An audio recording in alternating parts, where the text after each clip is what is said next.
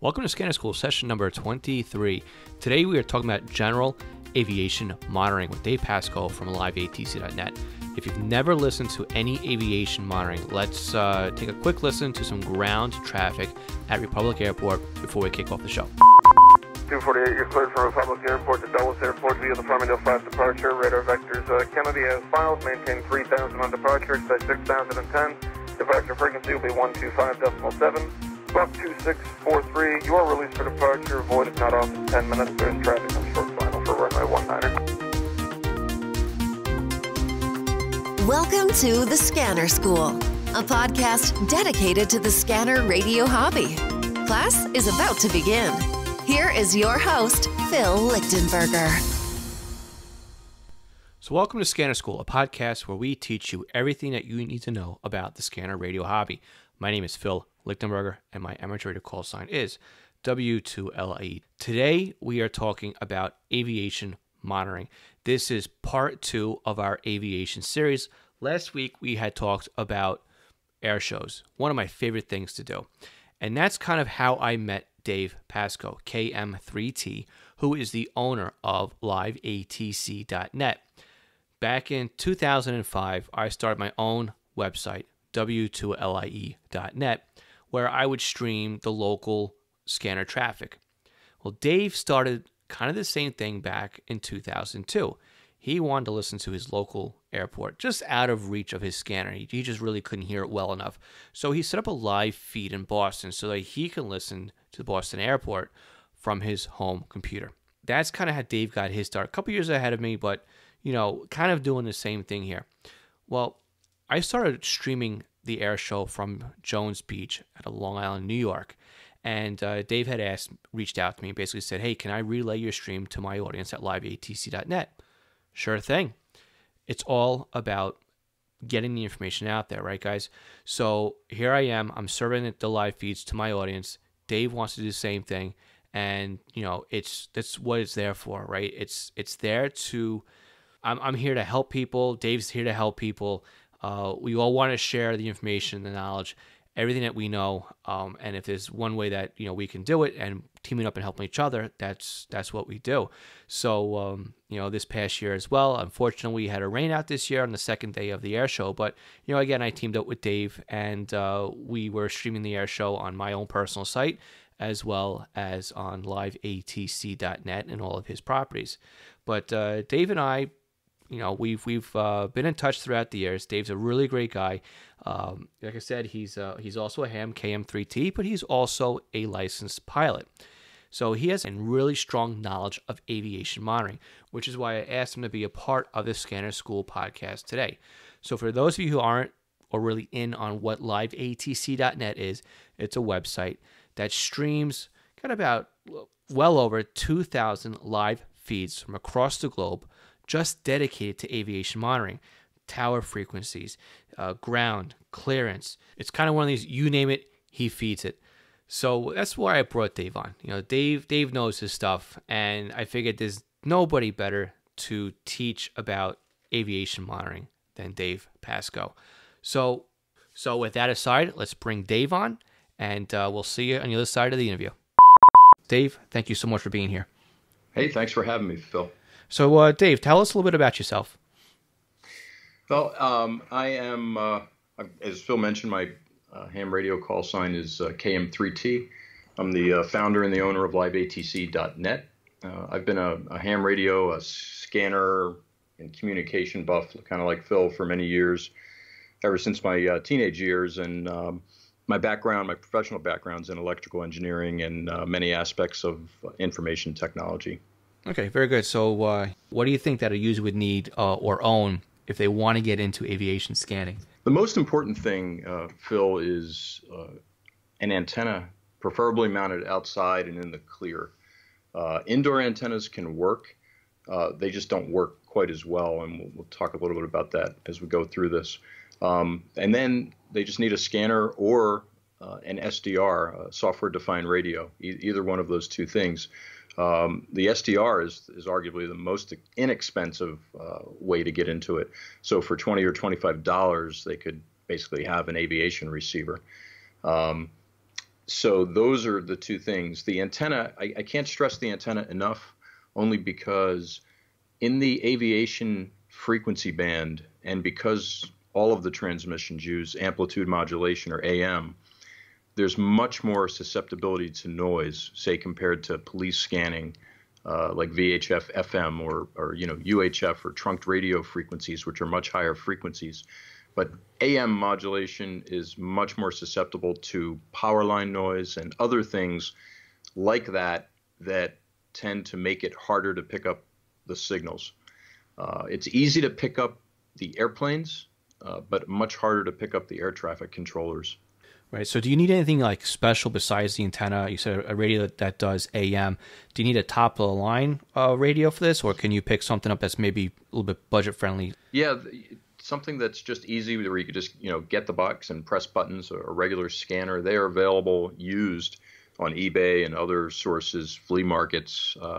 If you hunt around, I mean, you can get a scanner for literally as cheap as $25 or $30, but very commonly you could find them for an average cost of maybe $50 or so on eBay. And any scanner that actually covers the aviation band, which is 118 to 136 megahertz, that's the civilian aviation band, any scanner that covers that frequency range will be fine. Most of the receivers that have been made, even going back to the 70s and 80s, all the receivers are very similar, and they're all very capable. They all have about the same sensitivity, and they'll do you just fine. Right, and that's a really great point, because that means you can actually go in the closet and dust off the old radio that Absolutely. You haven't used. That's one of the things that they're really good for, because as you've I think covered and will cover in a lot of your episodes, scanning has gotten much more complicated with trunked radio and digital scanning and things like that. Those are far more complicated. Aviation scanning is really easy to get into. And it's really fun too. So it is, yeah. So do you need to live near an airport in order to get involved in aviation scanning? Well, if you're near an airport, it helps a lot, because the closer you are to a signal, the stronger the signal is going to be. So it's going to be easier to hear the conversations. So if you're near an airport, that'll help, especially if the focus of your monitoring is that particular airport. Otherwise, it sort of depends on what kind of personal monitoring interests you develop. Like, some people are interested in their local airport, but there's a whole bunch of people out there who are interested primarily in what we call en route communications. These are higher altitude traveling airplanes, like mostly commercial airliners that are traveling above, say, 18,000 feet. And that can be really fun too. It can be really kind of, boring and routine also, but a lot of times when interesting things, let's say, happen en route, those conversations are going to be the ones that have the, like an airplane declaring an emergency or something like that. You'll tend to hear that on the en route frequencies first, a lot of the times. Right. And how far do you think that a typical, with an outdoor antenna, like you were stressing earlier, how far do you think that you'd be able to hear with, the en route frequencies? So if you have an antenna outside on en route, you can hear, fairly easily out to 100 miles without any issues, depending on your location. If you're on high ground and you're much higher than the average terrain around you, you can hear out to probably, a good 150 miles. And if you don't have any other sources of interference like power line noise and things like that can tend to mask the signals or make them weaker. Right. That's one of those things to remember too. It's line of sight. So an airplane is really high up in the air, right? And it is line of sight to your antenna. So the mileage does vary, but yeah, the mileage definitely does vary, and it's mostly line of sight because it's in a lower part of the VHF spectrum. It's not strictly line of sight. In other words, you can hear a little bit beyond the horizon, but you've got to be in a high, kind of a quiet location. But it's, primarily line of sight. You don't have to literally see the airplane, but if you drew a line, from your location, from your antenna location out to the horizon, you'll be able to see, if you sort of had a 3D map, a 3D picture, It's that kind of line of sight, line of radio sight. Right, right. And now, I mean, another thing that we were talking about too was there's different aspects of the monitoring of aviation. So I know a lot of people, they like to go to the local airport and just sit there, outside the airport and listen to the ground clearance or just a local tower. We have a really small aircraft, really small airport over here that's really good for doing that too, because it's just, you get the Sunday flyers out there, and just to sit out there too on a quiet day and listen to the aviation is a really good way of passing the time. So it's really good. So what else can you expect to hear on the aviation band besides listening to, you said before, like a unit declaring an emergency, or what we just talked about, sitting next to an airport and listen to the ground or the tower operations? What else can somebody expect to hear when they're listening to aviation? So you could hear everything from routine routing and directing of airliners at the higher altitudes, all the way down to air traffic controllers communicating with, say, student pilots at the local airport, somebody who's over there doing their first solo flight. You can hear some of the local smaller airports that don't have control towers have a frequency called the CTAF, the CTAF. Stands for Common Traffic Advisory Frequency. And at these non-towered airports, that is a frequency where pilots will get on and they'll self-announce where they are, what their intentions are. They'll say, like, Cessna November 12345, I'm entering a left downwind for runway 32, and then they'll say the airport name. So you can listen to those frequencies, and those tend to be, somewhat interesting because it's not, professional pilots, and sometimes it can be entertaining. You'll hear helicopters. New York City's great. Big metro areas like that, you hear helicopters talking to each other, staying out of each other's way in the course of their duties. There's just a whole bunch of stuff. I find it interesting to listen to a variety of things. Some of the things I like, which is another thing, is the radar controllers in very busy airspace, like any of the metro areas around the world. The radar controllers, especially the ones that are running what we call the final approach frequency at a big airport. JFK is one of our most popular airports, close to you. That's one that I could just listen all day to those controllers directing the airplanes. You could hear the air traffic controller basically lining all these airplanes up, and then they have to have a certain amount of separation between them. And by the way, that's air traffic control's number one job. It's not talking on the radio. It's talking on the radio in order to accomplish keeping all those aircraft from running into each other. So keeping aircraft separated is ATC job number one.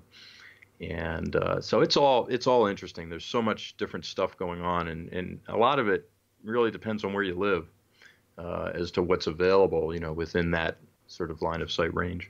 Right. I mean, you talk about lining up all the airplanes at JFK, and at certain times of the day, that flight path is right over my house.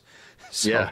We sit here and we can actually, they're not that low on approach with the landing gears down, but they're low enough to kind of start reading what's on the tail or on the side of the airplane without needing any type of binoculars and like that. So it is interesting to hear them come in and line up and everything like that too, even from miles out, because I'm about 35 minutes away, as the crow flies to JFK. So I'm not on top of the airport, but I'm still far enough away where the planes do go overhead on their final approaches.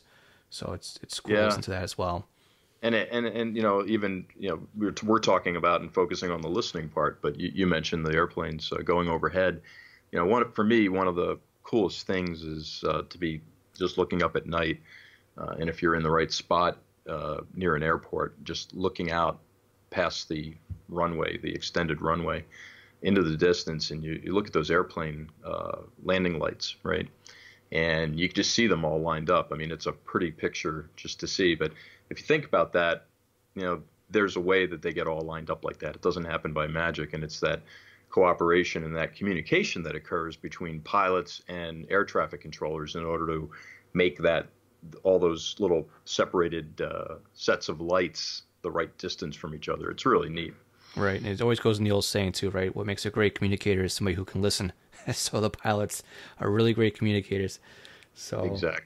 exactly. You hear some funny things happen too. I mean, there are some who are better than others at communicating, but pretty much all across the board. I mean, it's a very amazing thing to listen to because it's a finely tuned machine.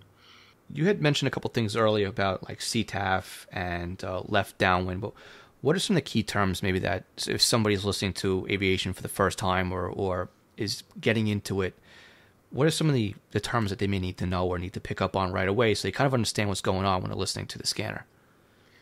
So a few of the things, or many of the things that you're going to hear on the aviation bands are aircraft that are in a variety of states of departing an airport or arriving at an airport.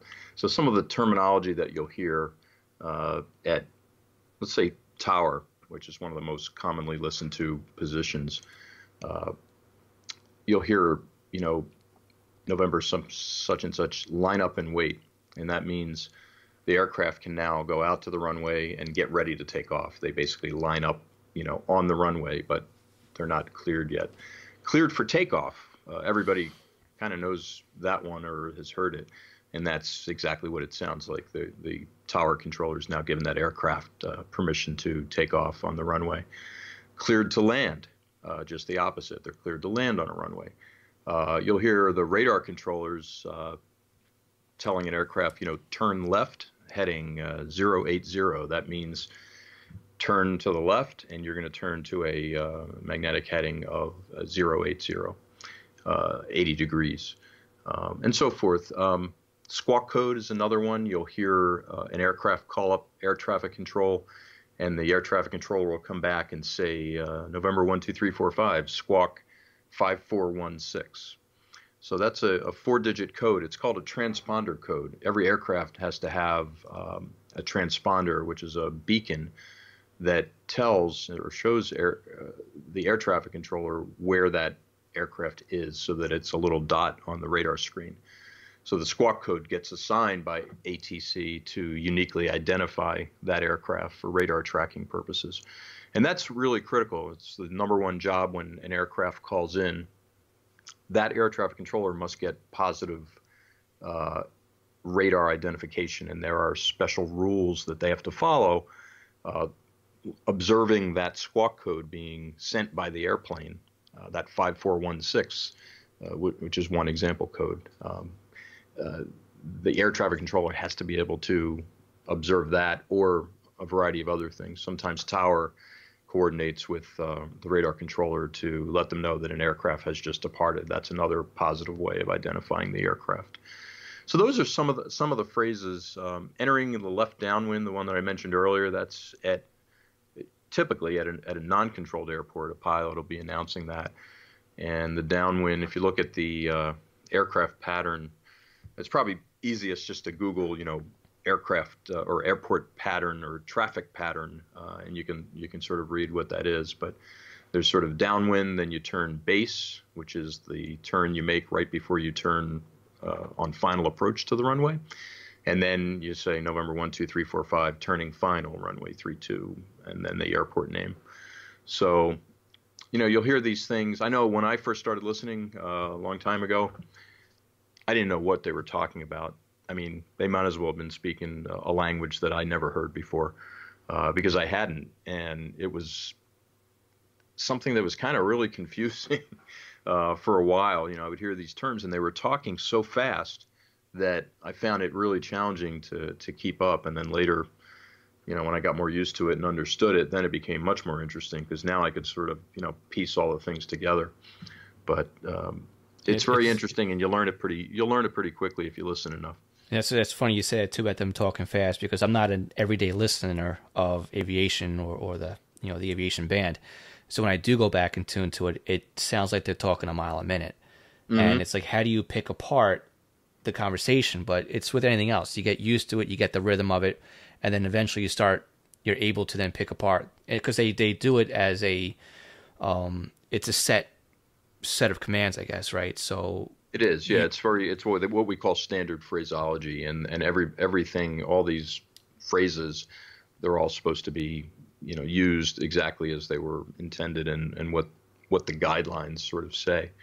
and what flight instructors teach and what people who train air traffic controllers teach. And the air traffic controllers actually have a Bible, essentially. It's the 7110.65, which is all the rules that govern air traffic control, at least in the United States. And every country has their own set of rules, but the procedures themselves are very similar. There's a lot of universal things in air traffic control that are very much the same, because when pilots, take jets all around the world, they have to be knowledgeable, and there's got to be some common language that they speak. And so a lot of that's been standardized. Right. So it makes it easier on the listener. Once you get used to the rhythm and you know what's coming next, then you're starting to able to anticipate, okay, the next will be the squawk code, the next will be the frequency, or this, that, the other thing. So you get kind of used to it by listening to it. What's going to come next. So you do, and then and in different countries, you'll find that there's sometimes a slightly different twist. Something that we say here might be said just slightly differently there, but when you listen, you sort of get it just through the context of the conversation. You'll say, oh, that's because the rhythm and the flow of what's going on, depending on what kind of position you're listening to, whether it be tower or any of the other ATC positions. Right. So you talked about that just now, like tower, ground, ATC. We talked about clearance. So obviously they don't all talk on the same frequency, because it would just be chaotic at that point. Mm-hmm. What would be the typical, you as a pilot, what's a typical workflow or flow chart that you go through when you're on the radio and just getting ready to start up the airplane? What's the typical radio path that you start going through? So the sequence is this, and I'll use a towered airport because that's the most complex. When you're at a non-towered airport by yourself, just flying out, it's a little bit different and a little more solitary. But at a towered airport, the first thing we're going to do is we're going to tune in the ATIS, the ATIS, which is the information that's constantly broadcasting on a given frequency. And it's got weather, it's got what runway is in use. So the ground controller, or the ground end tower controller, that position, the control tower basically records that every hour. And they have, the barometric pressure, the winds, what runways in use, as I said. And then they also give you a code that you have to copy down. So the code will be, information. It starts off in the morning with information alpha, then Bravo, then Charlie, ABC, and down the line. So it'll say information Bravo, runway 32 in use, and it goes on and on. But you have to write down that letter, that alpha or Bravo. And then when you call up, let's say you're an IFR flight where we have to get a clearance, the first position we'll contact is clearance delivery. So that's a distinct frequency. We'll talk to the clearance delivery controller and say, this is November 12345. I've got information Bravo. I'm ready to copy my IFR clearance to Republic, wherever you're going, whatever the airport name is. And they will read back the clearance. You'll read it back to them to confirm that you copied it okay. And then they say, have a nice day. So the next thing you do is you need to now taxi your aircraft, because you're sitting in front of the FBO or, in your parking spot somewhere. So you call ground and you say, ground, November 12345. I am ready to taxi with information Bravo. You have to give them that code again. And then they give you taxi instructions, and you'll go to the area right before the runway takeoff position. And, you'll run up your engine, or you may have done that on the ramp. The next frequency after that is when you're ready to depart. So we've already gone through clearance, ground, and now we go to tower. So we're ready to take off, and we contact them, and we just then either wait or they're ready for us, and tower gives us a cleared for takeoff instruction. After that, then we're off to a radar position called departure. Approach and departure are typically combined in a facility, which can be in the tower at certain airports, but it can also be what's called a TRACON, which stands for Terminal Radar Approach Control.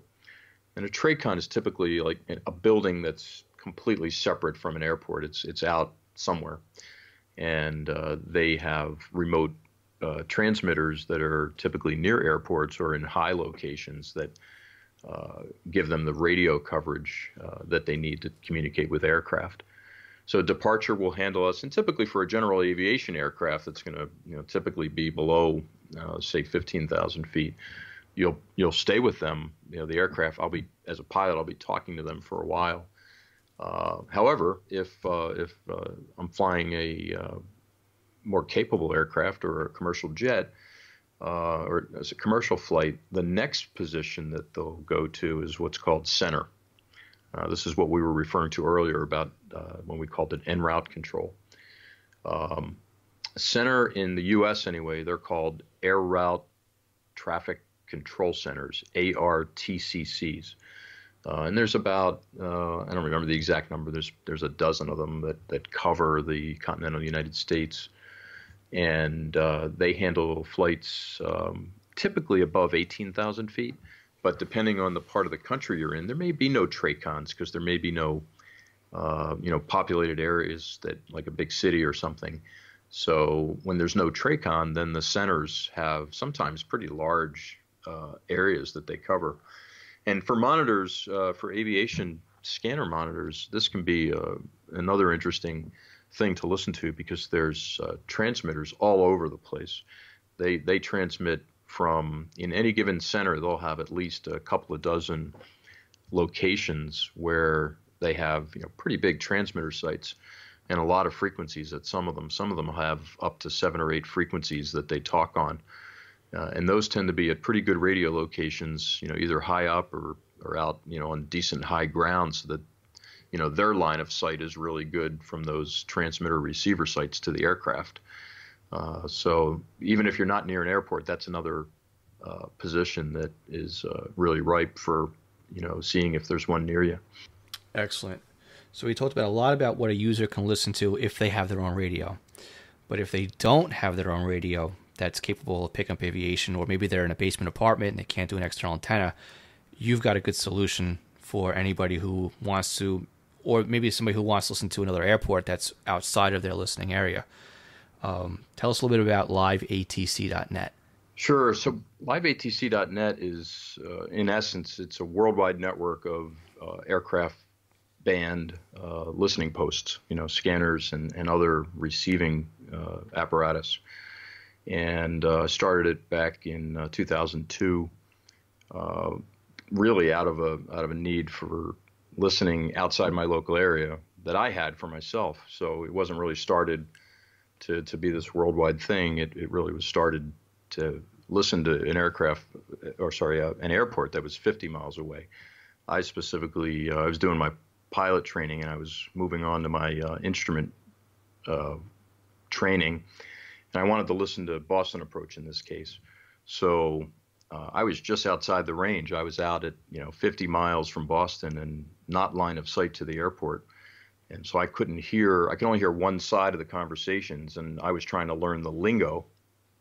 And so I was able to put a receiver within a few miles of the airport at my brother's house. And I was also involved in a virtual air traffic community online. And I thought, we were the Boston group. So I thought it would be great if those folks could listen. So I put it online, and that's how Live ATC really got started. Excellent. It always starts small, right? Then all of a sudden it grows. Yeah, sometimes things just start out as a hobby or something that you're interested in and interested in pursuing in a way that's hopefully useful to other people. Exactly. So what exactly, besides Boston, what can you hear on Live ATC? So right now we've got around 2,200 live feeds at any given time. We kind of hover around that average, and we've got another 300 or so. So call it about 2,500 in the catalog. The 300 are always in some kind of a state of flux. We might have people who host a receiver, but they're in the process of moving, or we have equipment down somewhere, and it might be pretty far away and hard to fix easily. So sometimes, when you have that many channels or feeds, something's going to be down all the time. Right. We've got about 1,200, roughly 1,200 airports in 90 countries. Wow. That's impressive. And then a lot of that en route as well that we talked about, that the center ARTCCs, in some countries they call them FIRs. But we have a lot of that because there's a fair amount of interest in that as well. Right. And the other thing, too, is you have all these airports, but you also have, like we talked about before, right? The clearance, the ground, the tower, the approach departure, all for those airports as well. Yeah, in some airports they're combined up. Like we talked about the different positions, clearance and ground. Sometimes there is no clearance, but instead ground will provide the clearances and provide taxi instructions on the ground. But we tend to try to divide them up as much as we can, and offer separate channels for people to listen to, so they're not all combined. When we started out, we were literally using scanners. I mean, and scanning between different channels or frequencies. And so when you do that, you know, as scanner listeners or users have come to know, you know, you're always giving something up. You can use priority channel feature and things like that, but you're always going to be giving something up, because if it's busy, there's always going to be some communication blocking another one, and you can't listen at the same time. So we've tried to, through the use of multiple scanners and through the use of and the magic of software-defined radios, we've tried to divide that up so that we're covering as much as we can at a given location.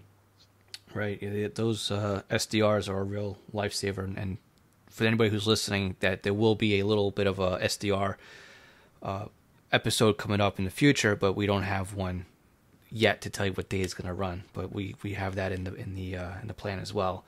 A lot of interest in SDRs, Dave. Everybody wants to know about them. Yeah, I think all you listeners should really tune into that episode, because I'm sure Phil do a great job, and or you know, whoever presents it, it's really the least expensive way to get exploring quickly, and it gives you some tools that, you know, we just never had when Phil and I were growing up.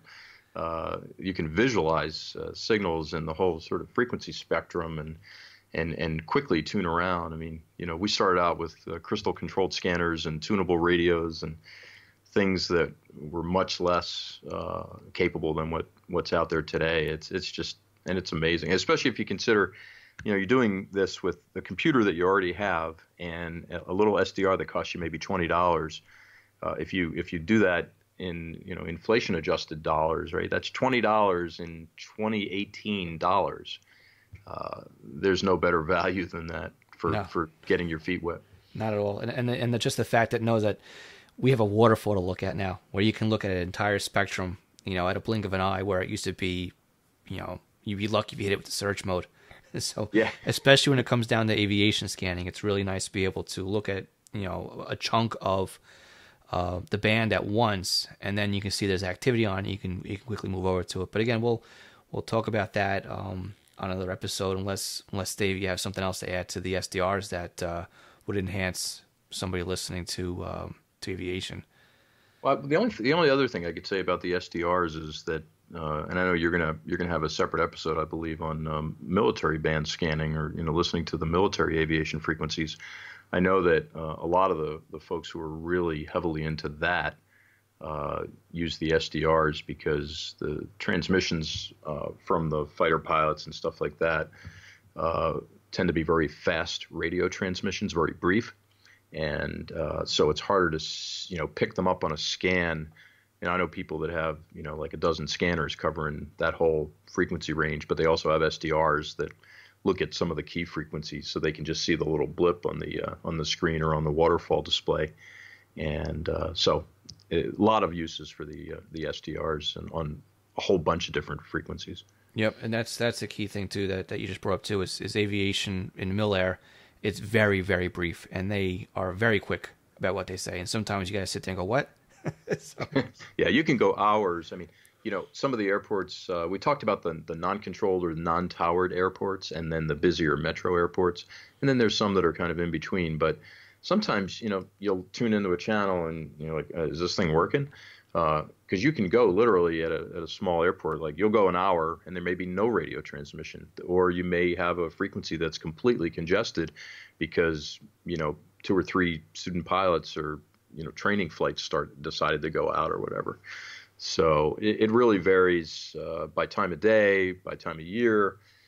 There's a lot of variables, but you just have to, keep trying. Exactly. So going back to Live ATC, if somebody wanted to help you out and set up a live feed for their local airport, what would be the process that they would go through? So the first thing is to be helpful. It's useful to be less than, say, 8 or 10 miles from the airport, the nearest airport. Unless you're on, high ground, you're much higher, like on a hill, relative to where the airport is. Then you can maybe go a little bit longer, maybe even out to 12 to 15 miles. It's helpful if you have some radio equipment, or you're willing to host some small electronics that'll be used for reception. We have a variety of technical solutions that we can provide. And be able to mount an antenna outside or in an attic, preferably. Anything other than those two locations would probably not work very well. And then the other thing is to have internet. You don't need very much bandwidth. We use very low bitrate streaming because it's just voice. We're not streaming music, so you don't need a lot of bandwidth or a fancy internet connection. A lot of people sometimes, contact us and they say, well, I've got fiber to the house and gigabit ether, gigabit internet, and we're only using 8 to maybe 20 kilobits per second of bandwidth. So what's most important, as I mentioned earlier, is the antenna and the ability to receive the signals. And so if you meet those requirements, best thing to do is just go to the website liveatc.net, and there's a contact form to offer a feed, and just fill out a few pieces of information there, and we'll get back to you. Right. If anybody needs that link again, it's liveatc.net, and it'll also be in the show notes for this session at scannerschool.com. So, Dave, is there anything else that you want to bring up today before we wrap up? So we have, in addition to being able to listen through the website, which is free, we have mobile apps that are basically just a one-time charge. We don't charge subscription fees or anything. We have those apps for iOS, Android, and Windows Phone. The other thing is we record everything that goes through all of the channels. So if you want to pull up something that happened, that you maybe saw, some thing, or there's pilots out there who want to be able to pull up old recordings, those are available for up to 30 days right now. And then if you need something even older, you're researching some kind of aviation thing or something, we have them actually going back a year. And we charge, fees for that retrieval, depending on what the request is. So that, those things, you could just contact us. Excellent. So again, Dave, I want to thank you very much for being a guest on the podcast today. Where can somebody reach besides liveatc.net? Where can somebody reach out to you if they have any other questions for you? The website's the best and most direct way. It's easier to keep track of all the communications that way. We also have forums where a lot of these things are discussed, and aviation incidents, things like that. That's forums.liveatc.net, and there's also a link off the website. We have a Facebook page, which it's facebook.com/liveatc, and also on Twitter @liveatc. Excellent. Dave, thank you so much for being a part of the podcast, and thank you for teaching everybody that needs to know about, introduction to aviation scanning. You did a much better job than I would have been able to do. Well, it's a pleasure. I really enjoy it, and I've enjoyed it for many years, and I'm just happy to spread the knowledge. So thank you for having me, Phil. That's what it's all about. Thank you so much, Dave. All right, I want to thank Dave Pascoe KM3T from liveatc.net for taking the time to introduce us or discuss in further depth, or maybe just give you a little bit of a refresher on aviation monitoring, and also about his website, liveatc.net. Now, again, you can find out more information on our show notes at scannerschool.com/session23. Next week, we'll have Eric Carlson on from FlightAware. Now, if you're not familiar with FlightAware, it's a flight tracking website, but they have a unique product that will allow you to track the flights for yourself. It's a really interesting device. I have one set up here. I was using it during the air show here. I posted a couple pictures of it on the Facebook group and also on our Twitter feed. So if you want to check that out, go to scannerschool.com/Twitter and scannerschool.com/Facebook group. So again, Eric will be on next week. Really, really interesting device. And we'll also talk about how planes communicate with each other and whatnot. So it's related to scanning, but it's another little side aspect of the hobby. Now, again, before I get out of here for a final, I want to just thank again our Patreon supporter, Mark Beebe. Mark, thank you so much for being our first Patreon supporter. If anybody else wants to help support the Scanner School podcast and also our Facebook live sessions, you can do so by going to scannerschool.com/support.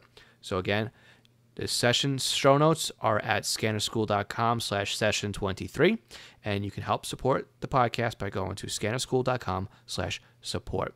All right, guys, we'll catch you all next week. 73, my name is Phil Lichtenberger, and thanks for joining us on the Scanner School podcast, where we teach you everything that you need to know about the scanner radio hobby. Thanks for listening to the Scanner School podcast. Be sure to visit www.scannerschool.com to access the show notes and bonus content.